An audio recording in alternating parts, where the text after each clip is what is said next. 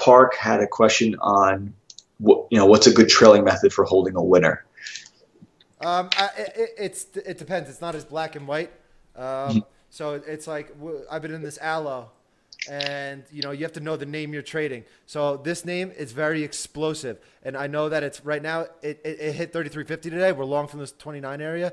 The 8-day simple moving average is like when it was at 33.50 today, it was like $4 lower. So I know like the proper trail I needs to be so wide in this name, in this particular name. So I'm going to sell a lot into that 33.50, and now I'm still keeping my 29 stop because this realistically it needs that really wide consolidation. But the weekly chart tells me it looks like it wants to go higher.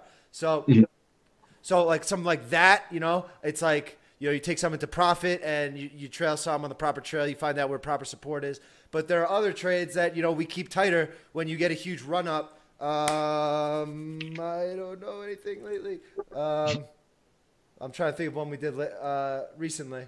So like LK, for example, like, this one absolutely exploded as well. But when it goes from 22 to 32 so quickly, it's a lot more difficult to trail that one, similar to the ALLO.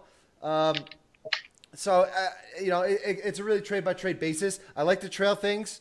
I like to break my positions up into different portions where it's like I'll trail a third tightly, I'll trail a third super wide, I'll trail a third on something like an 8-day simple moving average, and then once that breaks, we have a lot of different methods we use. It depends on how the trade triggers, what the follow through is like, all that, and kind of the pattern you're trading. If I have a super macro trade, all right, so EA we were talking about, where it's like 100, where it's like I can't move my stop in this yet because.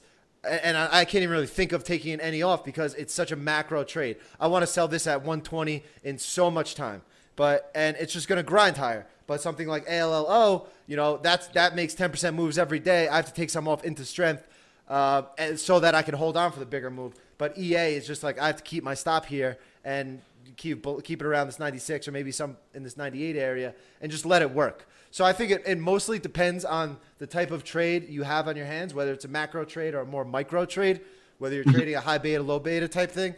But so we have different strategies for each, and it really depends on how the trade triggers. I know I gave a really mishmash answer, but it's just so not black and white, the answer. It's just like so trade dependent. So, I mean, that's the most thing I would say is knowing your time frame with it.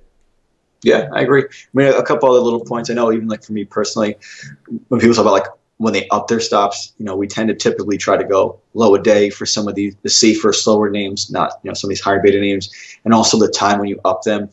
A lot of traders are always focusing on the market at like 9:31, and they're trying to up their stops when the market's still very wide and loose. At least for me, I try to focus a little bit more towards the afternoon and kind of let that wash itself out. So by 11 o'clock, that's when I'll start to up those stops. Where later in the day, if it's taking out that low a day, the stock's probably going to head a little bit lower than I wanted to. So that's just a simple rule of thumb that I tend to use with stops. I tend to up them later in the day, and I focus more on just the low a day or prior low a day, depending on the name. So hopefully that helps. Nice. Joe. Yeah, I like that. Next up, Average Joe is asking about Doji